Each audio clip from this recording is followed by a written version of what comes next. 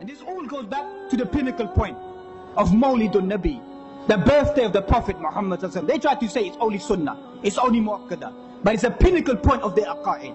If you don't believe in the birthday of the Prophet Muhammad, you're anta kharij, you're away from Ahlul Sunnah. You are no longer part of Ahlul Sunnah. That has become the symbol of their belief. You believe in MAWLID al-Nabi, you are a true believer. And my simple words to these individuals, one simple word that I challenge these individuals, bring me one simple hadith, one single hadith, and I'll even open up the doors, bring a fabricated hadith, a weak hadith from the Sunnah, bring it to me, whereby the Prophet Muhammad specifically said, don't forget to celebrate my birthday. Don't bring me, I was born on a Monday, I fast on a Monday, I fast on a Thursday, the gates of paradise are open on Monday or on a Thursday. Or bring the verse from the Quran, قُلْ بِفَضْلِ اللَّهِ وَبِرَحْمَتِهِ فَبِذَلِكَ فَلْيَفْرَحُوا هُوَ خَيْرٌ مِمَّا يَجْمَعُونَ. Let us rejoice in His blessing. They say this blessing is referring to the blessing of the Prophet Muhammad sallallahu alaihi wasallam. Ulama of Tafsir mentioned the siyaq of the ayat of rejoicing is the blessing of the Quran and the blessing of the Sunnah. There is no clear-cut hadith. There is no clear-cut hadith. There is no hadith that exists. But they want to play on the emotions of people to say that this is the real love, the real devotion. Remember, everything about his blessed life has been documented. The way he urinated, the way he laughed, the way he wept, the way he talked, the way he slept, the way he kissed his wife, the way he done everything inside his life. Billahi alaykum. If every single thing has been documented, every single book of hadith, why is there not one single hadith? If I'm Gustakhi Rasul, if I'm blaspheming against the messenger, we spend all our life reading through his sunnah, all our life reading through his ahadith. Ulama of ahadith, ulama of ahl hadith spend all of their life searching to find the statements of the Prophet Muhammad. All of a sudden, you found it. All of a sudden, you found it. And even more than that, you found it before Abu Bakr. You found it before Umar. You found it before Uthman. You found it before Ali. Were they too busy that you found his birthday and they never found his birthday? Does it make sense to you? You found it, they never found it.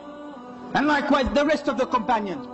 Bilal, radiyallahu ta'ala anhu, after the demise of the Prophet Muhammad sallallahu alaihi wasallam, he stopped giving the adhan. You want to play on people's emotions?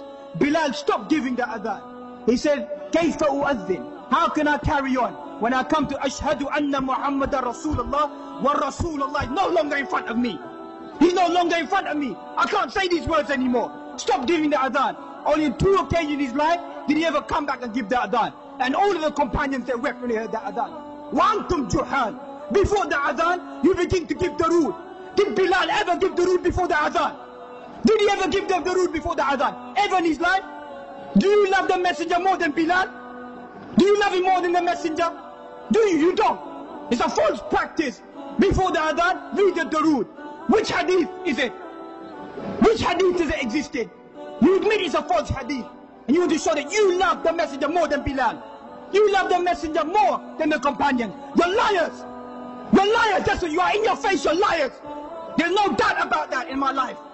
The biggest liars you are. On the day of judgment, the messenger will say to you, Suhtan, Suhtan. Be off, be off. You are liars. You are people who attributed to me words that never existed. You attributed practices to me that never existed. You are people who attributed these false liars. That's what will be said to these individuals. There's no doubt about that. There's no time to chew our words anymore. People want to say that we chew our words about these individuals.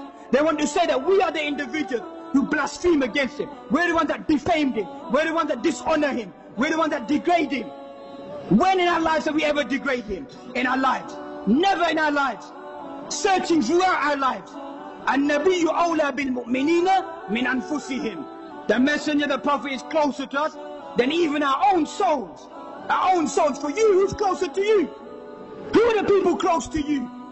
The mafia industry around you. These people will kill to defend their awliya, their peers. They will kill you to defense of their people. Not defense of the haqq, not the defense of the truth.